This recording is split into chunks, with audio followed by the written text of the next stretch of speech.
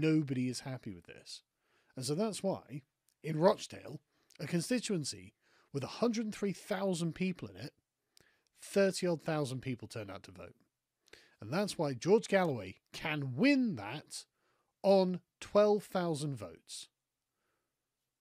About 10% of the people of Rochdale voted for George Galloway. And now he's their MP. Like, if just 10,000 people had just come out to vote extra, then George Galloway would have lost.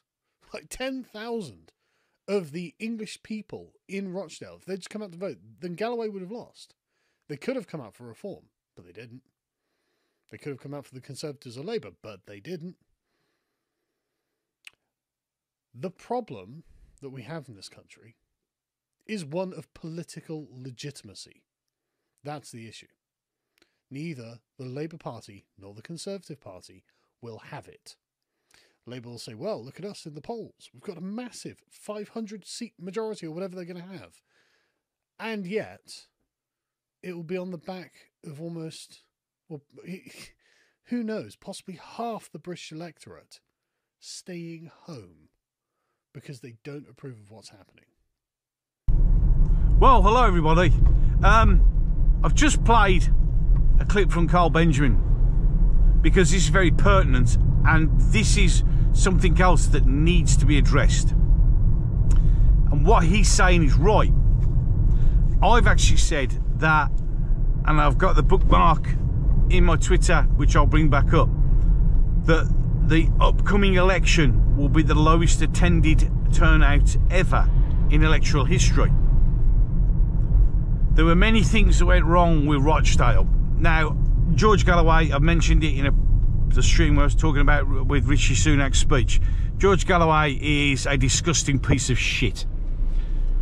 But he won, which Carl quite rightly said, not because he was the best candidate, because nobody else bothered to come out. And this is where we're going to have the problem. And this is where I say, you know, we've all got to stand together and we've all got to support each other, because this is the problem.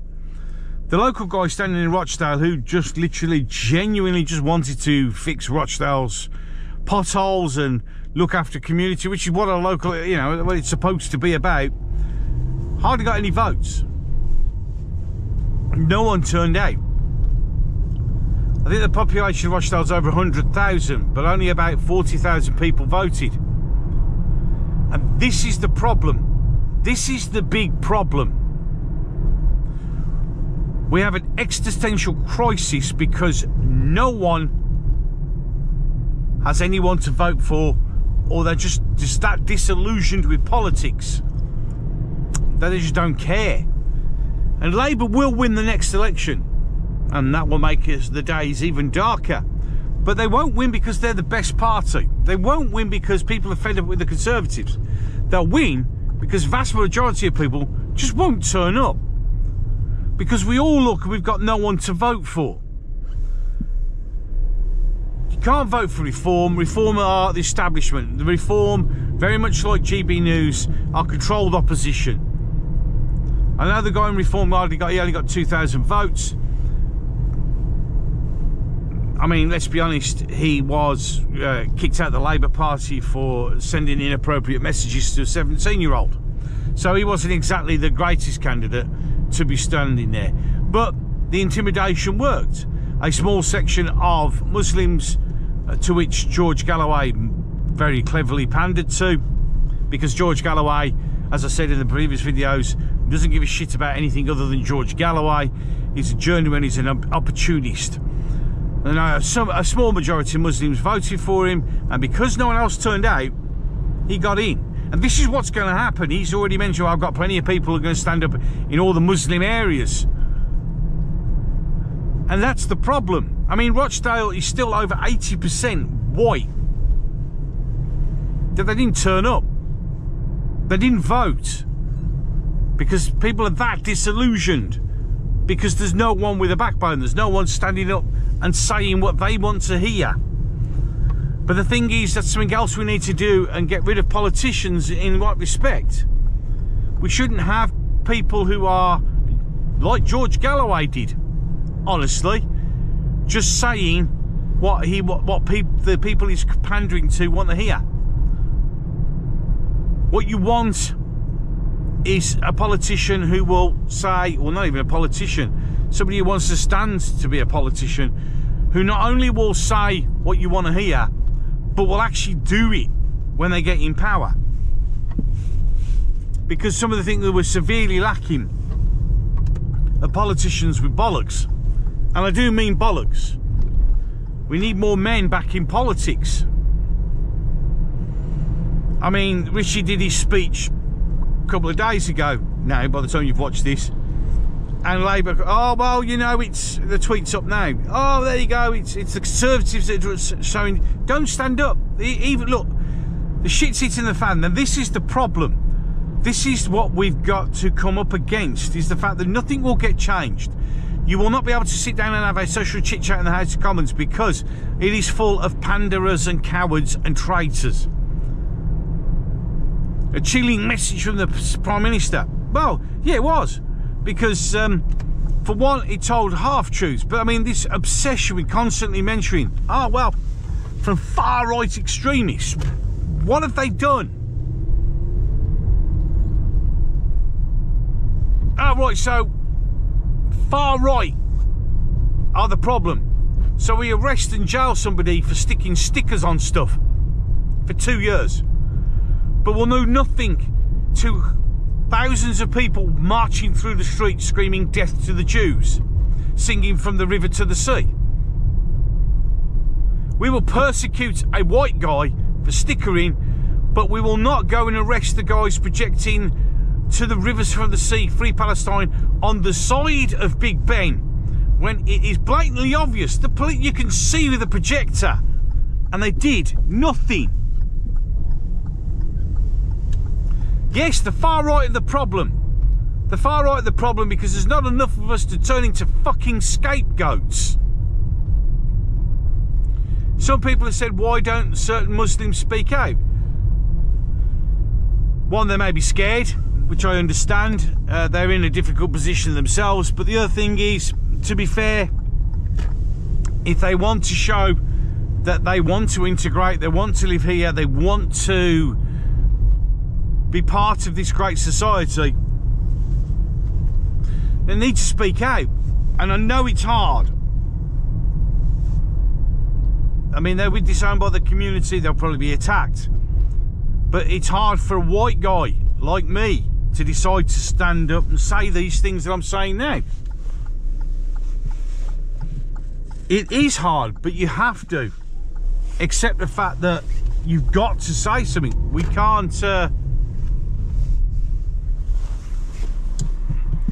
can't stand any longer and ignore stuff. That person reversed off the drive. I've been trying for ages. So you've got to speak out. You've got to speak out. I know you'll be called Uncle Tom's. I mean, your illustrious friend, Mr. Khan, has called you that. And I know, and I get it, and I understand the pressures. I understand that you would be in the same boat as me. Except, of course, for yourself as a Muslim, the problem is it's all about community, isn't it? And I know you would get ostracised from that community. But there are Muslims who have stood up and spoke. And there need to be more of you. The only way we're going to get out of this mess is standing together.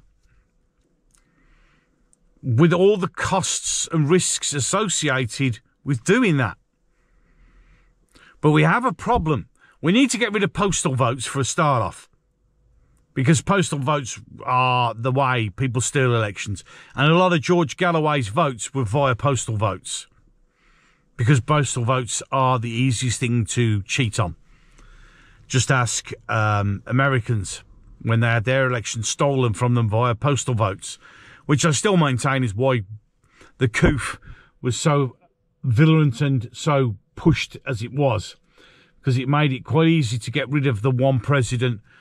The one gentleman who, when in charge, said he was going to do something, and for the rare occasions, whether you hate him or not, whether you don't like him for this, that and the other, the simple truth of the matter is, He did what he said he was going to do. And he paid the price for it. And even though they're trying so hard to do him for the courts, it's failing. The Democrats are a bunch of scumbags. The left, WAFA, are a bunch of scumbags who will do whatever it takes to get what they want.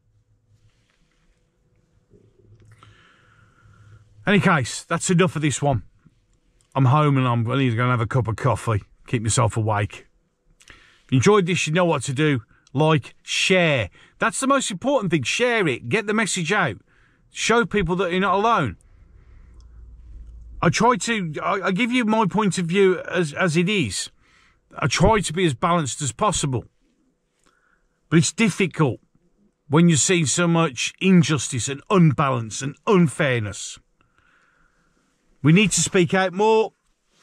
But the one thing is, the only way we're going to do this, the only way we're going to get through this darkness, because as Carl quite rightly said, at the moment we are on a path that has no light at the end of the tunnel. The tunnel's just getting darker and darker and darker. We are, as a society, collapsing. You could just go walking around the streets and see it collapsing. So why aren't we doing anything about it?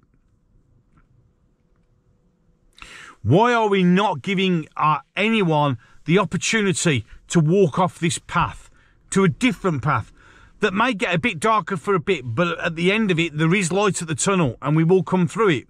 But at the moment, all I can see, and a lot of people can see, is this tunnel that's just getting darker and darker and darker. And then when we go into the pitch black, that's when the terror arrives. And that's when the evil arrives.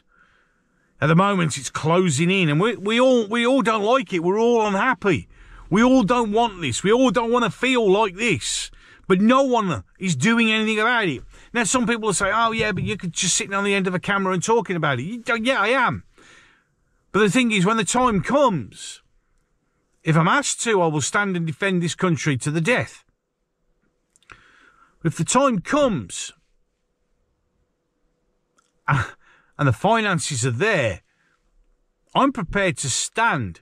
And I mean it. I'm prepared to take that mantle on. Because it will get to a stage where, and this is another fearful thing that I have, is we'll get to the stage where we're so desperate for something that we'll cling on to anything. And as I said in the other, in the previous live streams, and I'll say till I'm blue in the face, yes, there are far left. Yes, there is Islamists. Yes, there are problems. And yes, we need to readjust the balance, but we do not want to go too far the other way, because that isn't good either. Yes, there is the ultra far right. Not the far right that everybody calls far right because it's just a thing to blame, even though they've got no evidence. Nothing there. Nothing to see. But there are the really, really bad people.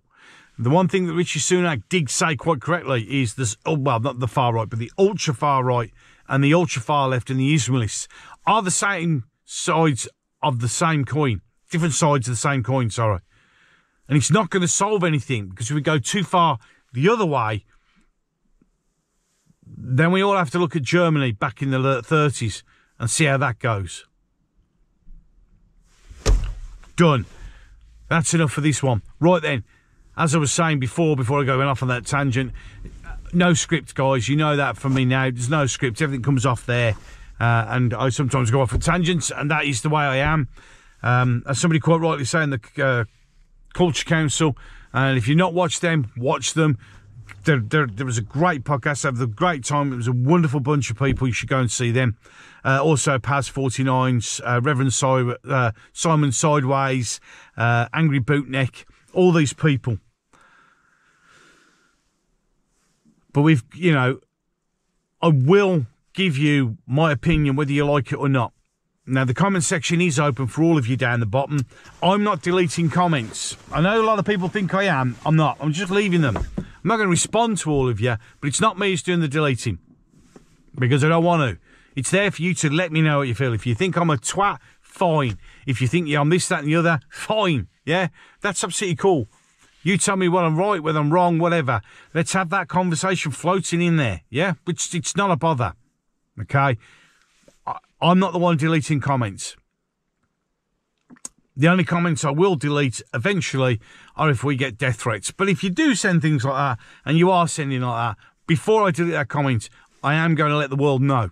I will put it out there in a video, and I'll name you.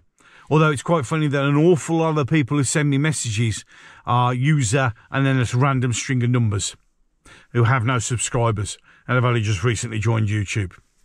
But other than that, call me what you want. Say what you want. I'm not deleting the comment section.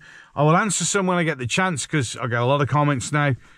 So it's there for you. Just knock yourselves out. If you enjoy what you see and you agree with me, feel free to subscribe. I've broke 1,000 subscribers, which is a good thing. It's a great thing because that means now I'm sort of in the top. It's only 8%, around 8%, 8.2% of people have broke 1,000 subscribers. So, you know, it's an upper echelon. And the advantage is it means the message gets out to more people. And that's all down to you wonderful people for subscribing and for your comments and for your likes and for your sharing. All this is wonderful for the algorithm. Some people have a good thing slagging me down. The thing is, I'm not going to delete comments. Another reason, going off on a tangent, I'm not going to delete a comment. It's all engagement. The more you engage with me on these comments and this, that, and the other, the more YouTube goes, oh, he's you know, quite popular, as in he's getting a lot of engagement, he's getting a lot of interaction. So you're helping the channel. Why am I going to delete that? Because you are. Whether you like it or not, watching and commenting, whether you want to call me everything under the sun, is engagement and it helps. It genuinely does. So thank you to everyone. Right, that's enough now. Genuinely, gotta go in. Desperate for that cup of coffee. So, until the next one.